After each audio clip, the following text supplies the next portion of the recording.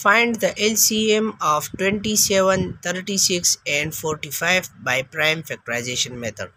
First we will find the prime factors of 27. So the first step is we will divide 27 by prime numbers. 2, 3, 5, 7. These are all the prime number. So first of all, we will divide the 27 by latest prime number. So latest prime is 2, but 2 does not divide 27 because the last digit of 27, which is 7, which it does not divide 7. So 27 is also not divisible by 2. So we take 3. 3 divides 27. 3 9s are 27. Then we will find the prime factors of 9. So 3 divides 9. 3 ones are 3. So 3, 3, 3. These are the prime factors of 27. Now we will find the prime factors of 36. So 36 is an even number. It is divisible by 2. 2 ones are 2. यहाँ पर 1 रह गया है, 1 उसको दे दो तो ये 16 हो गया. तो 2 8s are 16.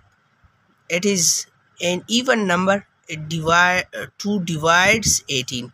2 9s are 18.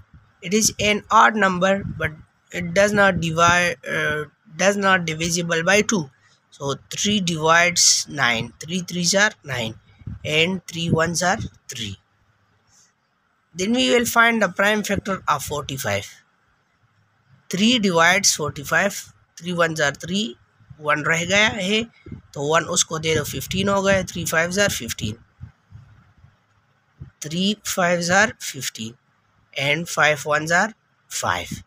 Then we will write the prime factors of these numbers. 27 is equal to 3 multiply 3 multiply 3. 36 is equal to 2 multiply 2 multiply 3 multiply 3. And 45 is equal to 3 multiply 3 multiply 5. These are the common factors of these three numbers. Common factors of 27, 36 and 45 is equal to 3 multiply 3, which is equal to 9, is the common factor of these three numbers. And non-common factors is equal to 3 multiply 2 multiply 2 multiply 5, which is equal to 6 multiply 10 is equal to 60, is the non-common factor of these three numbers. LCM is equal to common factors. Common factor multiply non-common factor. Common factor is 9 and non-common factor is 60. 60 multiply 9. 9 zeros are 0. 9 6 are 54. So LCM is equal to 540.